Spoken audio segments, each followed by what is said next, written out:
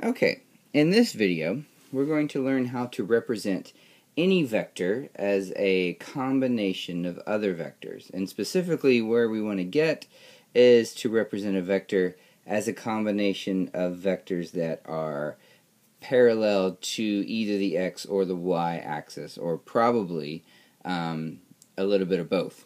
As in, we have some that are parallel to the x and some that are parallel to the y. So look at the vector we have here, the vector I've called A, and I've marked the units on the x-axis, and the drawing might be a little bit crude, but what I've tried to do is to show that this vector goes over in the x direction 1, 2, 3, 4, 5, and up in the y direction 1, 2, 3. So we've gone over 3 in the x, and over 5 in the x, and up 3 in the y. So you probably already can tell some things about this vector. It forms a line whose slope is 3 over 5, rise over run. So at this point it looks very similar to some geometry or probably some trigonometry that you've done. So if you think about this vector as a displacement, this is just an example. This will work with any vector, whether or not it's a displacement, a velocity, an acceleration, a force, what have you. The technique we're going to talk about here will work with any of those, but for the sake of just sort of making it clear in our mind, think about this vector as a displacement, and think about that you are undergoing this displacement. In other words, you start here at the origin and you walk all the way over here to the point 5, 3. Right, and you guys can probably use some trigonometry at this point to figure out how far you walked, the angle by which you walked. So you already know a lot of things about this. Now let me ask you this. If all you care about is where you end up, in other words, you don't care about how long it takes, you don't care about how far you have to walk, if all you care about is starting from this point and ending at this point, does it matter if you take this path that I've drawn in red, if you go, in other words, right along the vector, or maybe you could take another path. You could first go here, let me do that better, here, and then you could walk over here, and then you could walk down here, and then you could walk here. And you end up at the same spot. Now, obviously, you walked a lot farther, right? You got a little bit more exercise. But if all you care about is where you end up and where you start, then either of these paths is okay. So, what I've actually done here is I've drawn 4 different vectors. We'll call this one B, C, D, and E. And what I can say, that's a terrible looking D, what I can say is that vector A then is equal to the sum, the vector sum, of B plus C plus D plus E. So that's either a reminder or a foreshadow, because we're going to cover vector addition in a different video. But I just want to mention it here because I want to point out that I can take the vector A and I can do what we call decomposition. I can decompose it into this combination of the other vectors. In other words, I can take A and I can split it up and say, well, you know what, instead of talking about the vector A, I'm going to talk about the vector I get as a result of B plus C plus D plus E.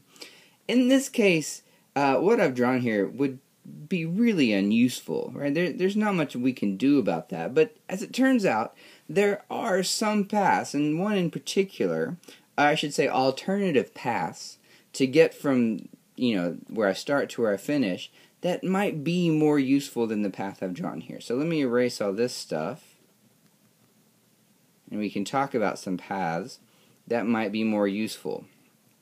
So just to sum up, if all I care about is where I start and where I finish, any path I take, I can draw as many vectors on here as I want to, right? I can get from the origin to the end of this A vector through any amount of paths.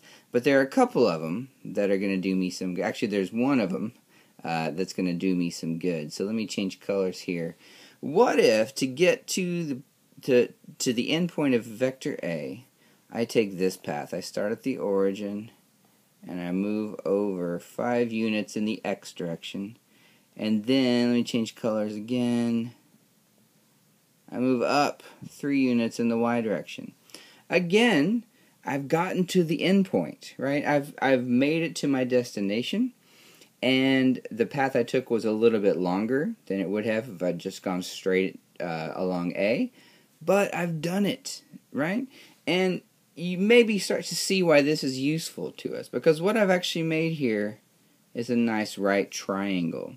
And we know a lot of stuff about right triangles. We know how to use the Pythagorean theorem. As soon as I do this, you know, I make an angle theta here, and I make an angle phi here, and I know some stuff about sines and cosines and tangents, and I can probably do a lot with this. And so the reason I want to do this is because if I just use the vector A, that's probably going to be a little bit difficult. I might not know what angle that makes with the x or y axis. I might have a little trouble doing vector mathematics with it. But if I can decompose that vector into these, we'll call this B and C.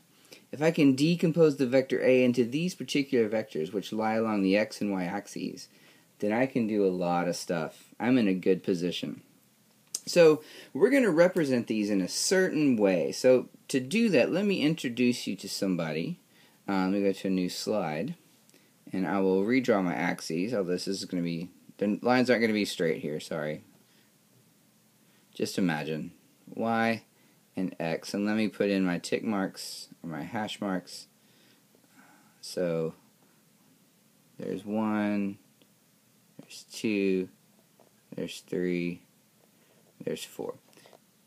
There's 1, 2, 3, sorry, 3, and 4. It's close enough.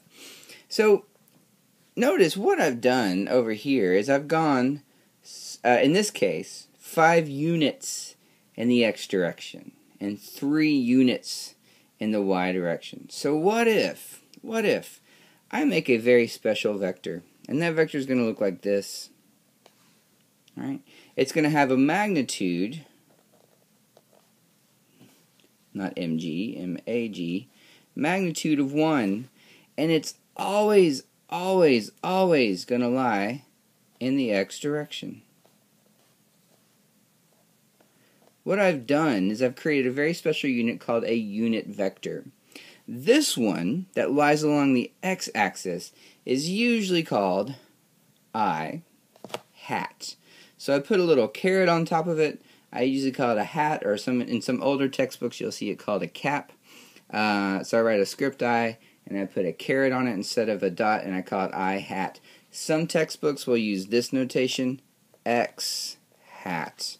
Some textbooks will use this notation, E X hat. But I'm probably not going to use any of that. I'm going to stick to I hat. I hat is a unit vector in the x direction. That is, it's a vector with magnitude 1 that always lies in the x direction. Of course, I need other vectors besides that, so let me introduce you to another guy, and it's this guy. This is the vector J hat. Of course, some people call it Y hat. Some people call it E sub Y hat. You will see those in other textbooks. It's a terrible Y. But again, we're not going to use those. We'll stick to J hat. It is our unit vector in the Y direction. Magnitude 1, always lying in the Y direction. There's one in the Z direction too. I'll mention that's called K. I'm not going to draw that because I have a 2-dimensional iPad, and they haven't come out with the iPad 3D yet, right? So, with that in mind, what if I write this? Let me change colors again. What if I write that the vector A is equal to 5 units in the x direction, which I will write 5 times I hat. Remember, I hat has a magnitude of 1. It's in the x direction. So all I've said here is that I've gone 5 units in the x direction, and then I'm going to go plus 3 units in the y direction. 5I hat plus 3J hat. I hope this made sense. We'll unpack this more in later videos.